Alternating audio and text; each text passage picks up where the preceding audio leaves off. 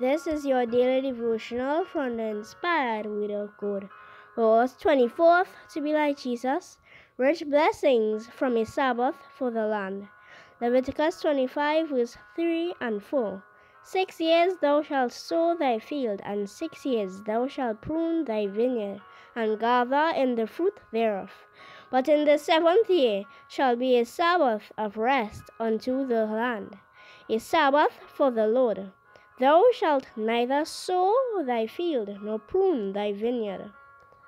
The Feast of Tabernacles, or Harvest Festival, with its offerings from orchard and field, its week's encampment in the leafy booths, its social reunions, the sacred memorial service, and the generous hospitality to God's workers, the Levites of the sanctuary, and to his children, the strangers and the poor, uplifted all minds in gratitude to him who had crowned the year with his goodness, and whose paths dropped fatness.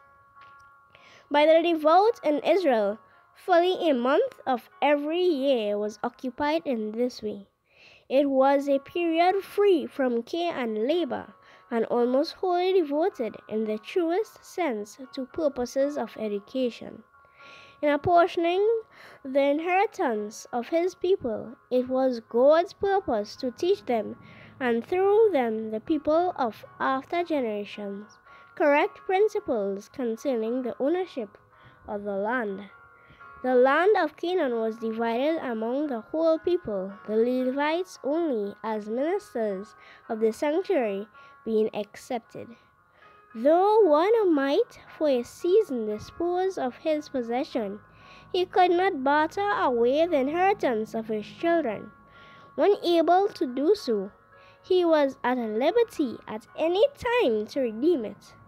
Debts were remitted every 7th year, and in the 50th or year of Jubilee, all landed property reverted to the original owner.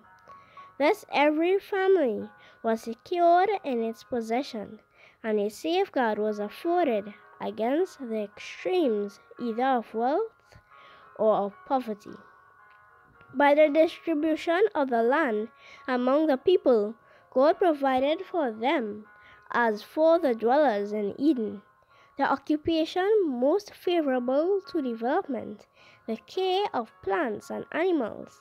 A further provision for education was the suspension of agricultural labor every 7th year, the land lying fallow, and its spontaneous products being left to the poor.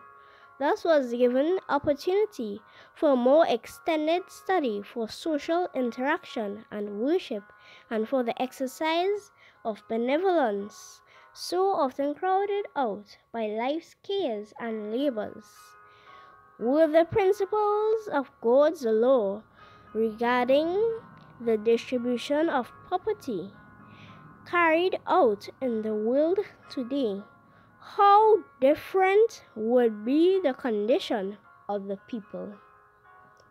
Maranatha, Jesus is coming soon.